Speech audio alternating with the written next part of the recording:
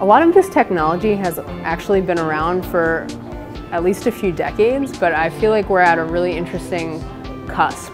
We have a unique opportunity, I think, here in Baltimore to turn this into a focal point in the country. We love being here in Baltimore County with UMBC and the CCBC Fab Lab right down the street.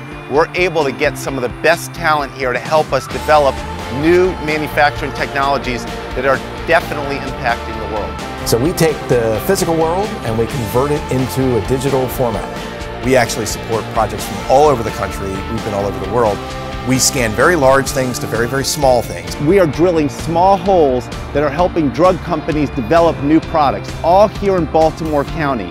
The goal here is to lower preterm infant deaths. We wanted to design this incubator. We were wondering how we were going to manufacture it. So we ended up doing some research and we found this Fab Lab here in Baltimore. You know, if there's a curve, an exponential curve, we're here. We're like right before it's about to take off and get insane. And now we have DFAB. We have the state's first program where you can actually get certified as a digital design fabricator.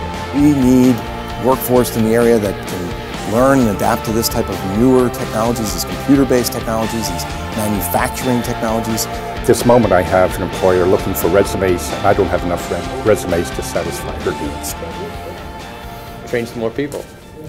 Send them to me.